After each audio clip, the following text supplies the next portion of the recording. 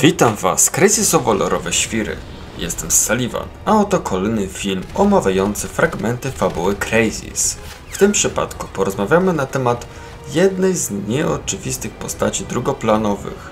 Postać, która jako jedna z niewielu mnie zaintrygowała, która pojawia się wręcz epizodycznie, a mimo to której poświęcono dwie historie w książce Crysis Eskalacja. Tą postacią jest porucznik Daniel Ostergaard, pseudonim Duńczyk. W dzisiejszym odcinku przedstawię Wam jego osobę, nawiązując do Crysis Warhead, Crysis 3 i książki Crysis Eskalacja, które fragmenty będę streszczał, by skupić się na bohaterze dzisiejszego odcinka. Serdecznie zapraszam.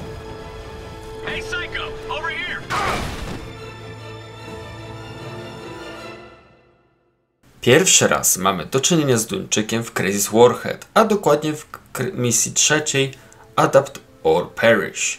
Duńczyk jest przywódcą oddziału orłów wyposażonych w nanoskafandry. Ich zadanie było zlokalizowanie i odnalezienie zaginionego trzeciego oddziału wyposażonego w nanoskafandry, mianowicie drużynę Jastrzębi, Hawk Team. Ponadto poszukiwali innego zaginionego członka drużyny o pseudonimie Niedźwiedź. W chwili połączenia się drużyny orłów z członkiem drużyny Raptor, Michaelem Psycholem Sykesem, ich misja na razie zmieniła priorytet.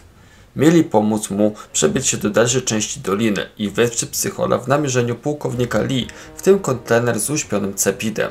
Członkami oddziału orłów oprócz przywódcy Duńczyka byli bandyta, czyli Steven Johnson, niebieski pies, sierżant Philip Taylor, Cupcake, w polskim tłumaczeniu Laska, Ken Wilson, niedźwiedź, Marcus Hernandez. Po rozdzieleniu przy zamarzniętym lotniskowcu, Psychol, który przeszukiwał zamarznięte wnętrze wraku, dostawał na bieżąco informacje od drużyny orłów, tak jak i od Emerson. W pewnym momencie dotarła wiadomość do Psychola, że zaginiony oddział Jastrzębi został odnaleziony. Wszyscy byli martwi. Podobnie Psychol spotkał się z tym oddziałem, walcząc z cepidami i próbując dostać się do opuszczonej kopalni Pochód Wolności. Po wysadzeniu wejścia do środka bezpiecznie zdołał wejść Psychol, ale wejście za nim się zawaliło. Oddział orłów był osaczony, ale jak się dowiadujemy w trakcie gry, to udało im się przeżyć i zostali przetransportowani do USS Constitution. Nie udało im się natomiast znaleźć zaginionego członka oddziału Niedźwiedzia, więc ten został uznany za martwego. W trakcie tych dwóch misji, gdy Psychol współpracuje z drużyną orłów, to widać, że Duńczyk jest dowódcą, dużo mówi i się udziela. Wydaje aktywnie rozkazy i kieruje oddziałem tak jak na prawdziwego przywódcę przystało. Czy też bardziej wręcz lidera, bo potrafi żartować i mieć luz. Ma bardzo zdrowe podejście i on wraz z drużyną świetnie w ramię walczyli przeciwko cepidom, jak także północno-koreańskim siłom specjalnym wyposażonym w tamtejsze wersje nanoskafandrów. Crysis Eskalacja. Książka. Leniwy Duńczyk, czyli oryginalnie Lazy Dane, występuje w dwóch opowieściach z książki. Do obu podejdziemy chronologicznie. Postaram się streścić fabułę, skupiając się na tej postaci oraz na jej zachowaniu i cechach. Wybrzeże Wschodnie, okolice byłego Nowego Jorku, rok 2034. HMS Robin Hood, bo taką ma nazwę dana jednostka pływająca, przybyła na rozkaz brytyjskiej królewskiej marynarki wojennej, która przypłynęła pod pretekstem atakowania sił terrorystycznych rozlokowanych w ruinach Nowego Jorku. Kapitan Cyrus Harper miał jednak pewne wątpliwości co do wykonywania podrzędnej misji. Jego statek posiadał potężny arsenał zdolny znieść niemal całą dzielnicę z wielkimi budynkami. Miał także moduły z trybem maskowania o niemal takiej samej zasadzie co nanokombinezon. Oznaczało to, że statek mógł w jednej chwili się ulotnić bez śladu, np. po przeprowadzeniu ataku artyleryjskiego. Harper jednak wiedział, że Cel miał ogromny wręcz wpływ na to, że jego statek tylko potocznie należał do angielskiej jej wysokości. Nie podobało mu się nie tylko atak na cele ukryte niczym szczury, a również to, że taka firma jak Cel mogła sobie rządzić instytucjami państwowymi czy nawet samymi państwami. Sam kapitan zdawał sobie sprawę, że część jego podwładnych była podwładnymi tylko w teorii. Część z nich była przydzielona przez Cel. Kto był lojalny z Cel, ten szybko awansował. Najlepszym tego przykładem był Stevens. Jego nowy oficer, który od początku dawał sobie znać.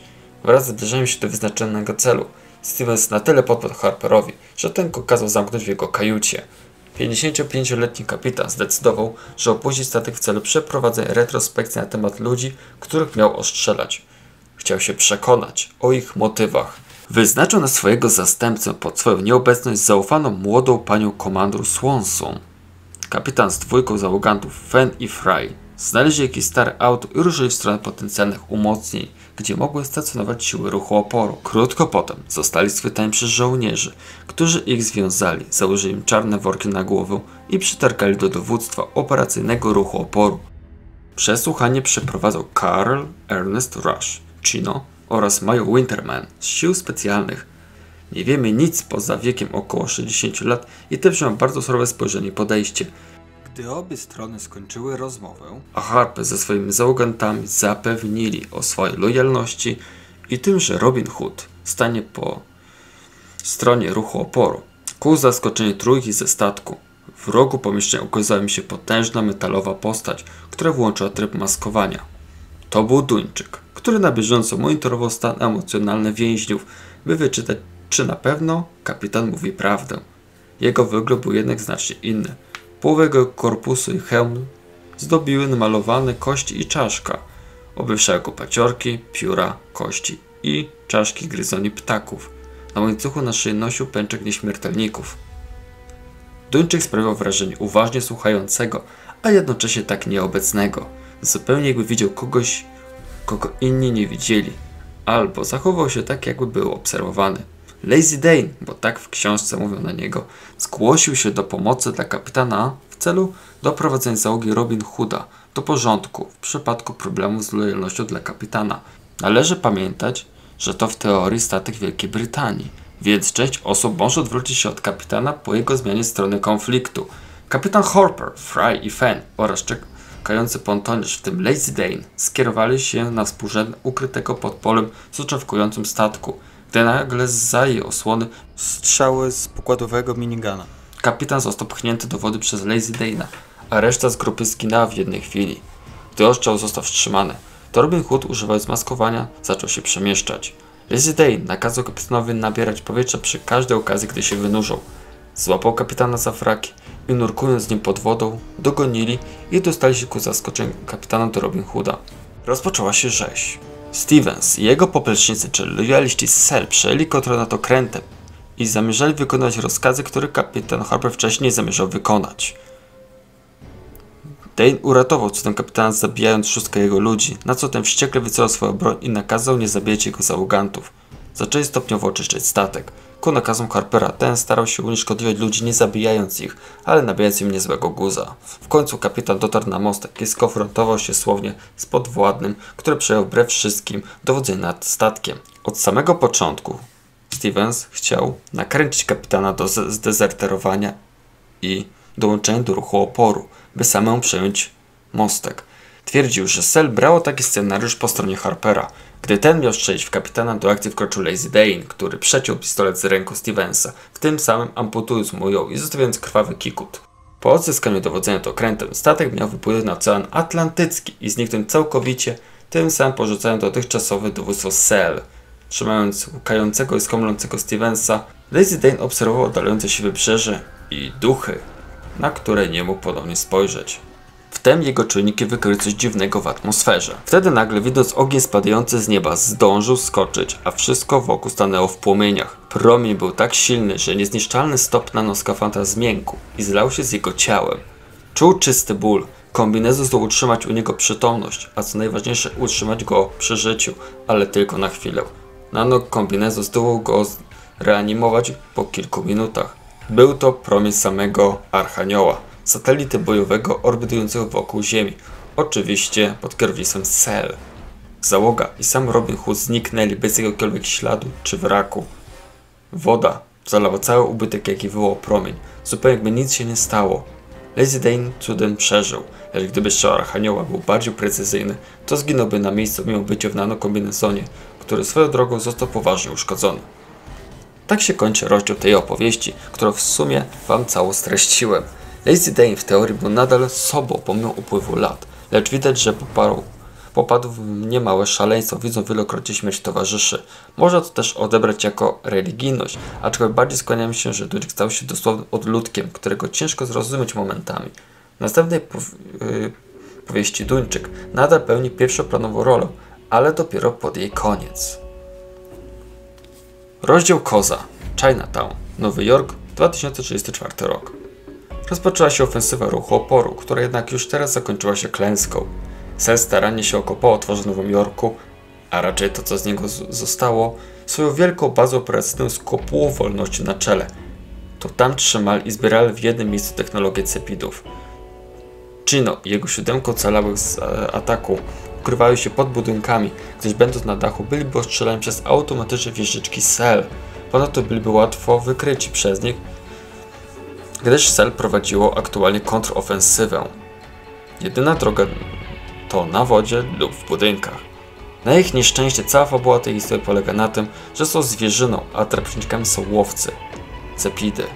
Dostosowane do ziemskich warunków używając ostrzy. Streszczając z 8 osób przeżywa Chino, który sam stojąc na dachu ciężarówki, delikatnie nad poziomem wody, szybko ogarnia to, co ma, by stoczyć ostatnią swoją walkę. Zostaje uratowany przez Duńczyka, który pomimo uszkodzonego nanokombinezonu z łatwością rozprawia się z łowcami. Zabiera poważnie rannego i nieprzytomnego Chino do swojej kryjówki, gdzie ryzykuje rozpala ognisko. Duńczyk nie ma na sobie nakrycia, przez co widać jego twarz. Ma narwane znaki krwią zabitego chwilę przed uratowaniem Chino Cepida. Chciał być jak Shakiri, myśliwi specjalizujący się na największych zwierzętach. Traktatował Cepidy Duńczyk. Przed walką Chino zdążył złożyć ofiarę dla bóstwa, wypatroszył ciało Cepida. Wiedział tych, którzy zginęli, których też zabił. Ludzie, Cepidy, bez znaczenia. W pierwszym rzędzie byli chociażby Aztek i Chester, którzy milczeli, ale spoglądali na niego. Duńczyk zachował się niezwykle arogancko, co sam przyznał. Przeprosił Chino za to, że ten, cytuję, był jego kozą. Chodzi o to, że Chino był dosłownie przynętą do przyciągnięcia zwierzyny, Cepidów. Ranny, ale świadomy Chino napluł mu za to prosto w twarz. Z jej kolejnej krótkiej rozmowy można wnioskować, że dopiero od Duńczyka Chino dowiedział się, że ci cholerni Brytyjczycy z Robin Hooda zginęli przez słońce, które spadło na ziemię i że teraz oni kroczy razem z nim. Chino od samego początku sądził, że Brytyjczycy ich po prostu wystawili. Chino wspomniał także o psycholu, ale Duńczyk chciał tylko powiedzieć, że on odszedł. Niestety przez ich nieuwagę. Może przez to, że Chino był ranny, albo nanokombinezon Lazy Dane'a był na tyle uszkodzony, że ich nie wykrył. Do akcji wkroczyło Cell. Natychmiast Duńczyk został strzelany z kawoltów.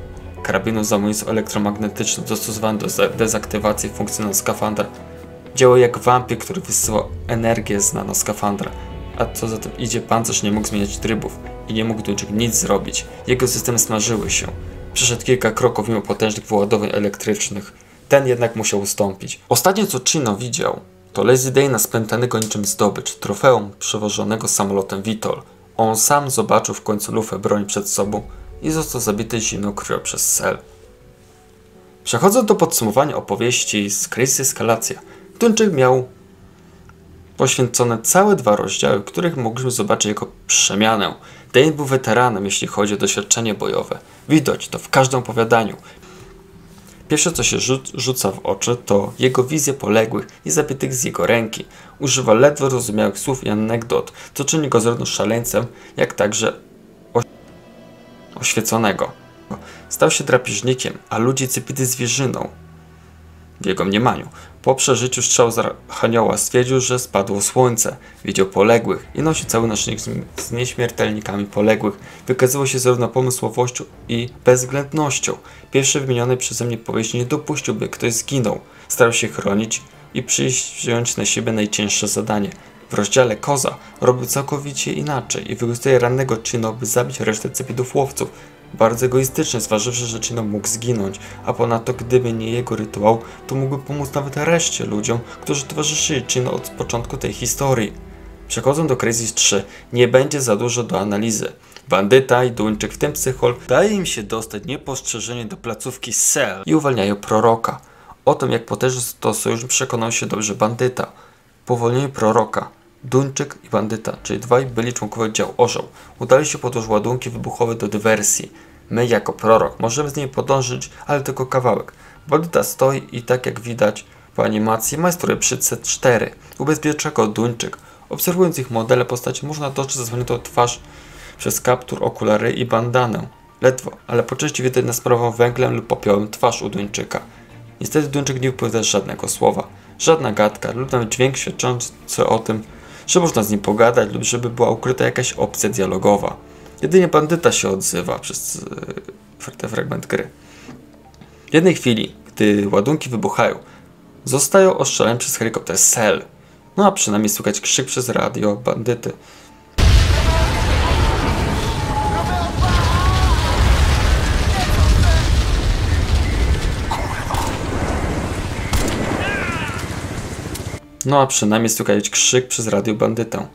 Duńczyka krzyku nie słychać, a sam Duńczyk, chociaż nie widać, że ginie, to należy uznać go za zabitego. Optymistycznie byłoby go uznać za zaginionego. W dalszych częściach gry nie ma żadnych zmian na temat Duńczyka. Przynajmniej na razie nie znalazłem żadnego datapada świadczącego o tym, co się z nim stało. Patrząc na to, że nie ma on żadnych dialogów oprócz jęków w chwili śmierci, gdy go to my zabijamy, to można powiedzieć, że przez oskurowania efektem ubożnym tych bestialskich eksperymentów było zatracenie głosu, stał się niemową. Przechodząc do podsumowania filmu. Duńczyk to według mnie najbardziej rozbudowana postać drugoplanowa, jaką widziałem od dawna. Fakt, że Crysis ma zawiłą i mało spójną fabułę, ale Duńczyk był bardzo ciekawą postać, biorąc pod uwagę jego jako dowódcę orów w Crysis Warhead oraz jego przemianę w Crysis Eskalacja. W książce stał się człowiekiem zagadką, który stał się myśliwym, nadal potrafił współpracować i brać odpowiedzialność. Wykazał się wysokim instynktem i pewnością siebie w trakcie pogoni w pław, ciągnąc pod wodą Harpera. Elastycznością, gdyż wykonywał polecenia kapitana Robin Hooda, nie zabijał, a ewentualnie dotkliwie zranił lub ogłuszał oponentów. Potrafił być również bezlitosny i potrafił także zażartować. Jego sytuacja, a raczej charakter, zaczął się zmieniać po ataku Archanioła. Mając uszkodzony nanoskafander, będąc poważnie ranny, doznał objawienia przez te spadające słońce. Stał się myśliwym, a ludzie i cepidy jego zwierzyną. Mając nadal ludzką twarz, on sam stał się brutalnym, chłodno myślącą maszyną do zabijania. Nadal jednak widział duchy poległych towarzyszy, także tych, których zabił. Taki stan rzeczy świadczy o jego głębokim zakłamaniu nerwowym spowodowanymi stratami w ludziach. Był przecież dowódcą, widział, że musi liczyć ze stratami. Może w tym szaleństwie był lek na jego poradzenie sobie z tym. Może to przez nanoskafander, będąc prawie nieśmiertelnym, spowodowało, że stał się drapieżnikiem o ludzkiej twarzy. Jego drapieżność i bezduszność w jednej chwili przeradza się we współczucie, pobożność i empatię. Widać to w trakcie jego rozmowy z Chino, który wykorzystał... Widać to w trakcie jego rozmowy z Chino, gdy wykorzystał go jako swoją kozę. Boże, jak to kurde brzmi. Jako swoją przynętę. Od razu lepiej. Naprawdę jestem zniesmaczonym po latach, że w Crysis 3 tak bardzo został porzucony potencjał Duńczyka. Nawet w Crysis Warhead, choć naprawdę jak na lekarstwo jest tych sytuacji, informacji. Tak jak w Crysis 3 Duńczyk został skreślony grubą kreską już na samym początku gry. To co książka wypracowała, a wypracowała dużo, to zostało niestety zmarnowane. Nie oczekiwałem fajerwerków, ale jednak czegoś więcej. Chociażby jakąś epicką walkę z nimi ramię w ramię przeciwko Cell, a tak skończyli tak jak ja, kiedy robił kamikadze za pomocą C4 w Crysis 1 multiplayer.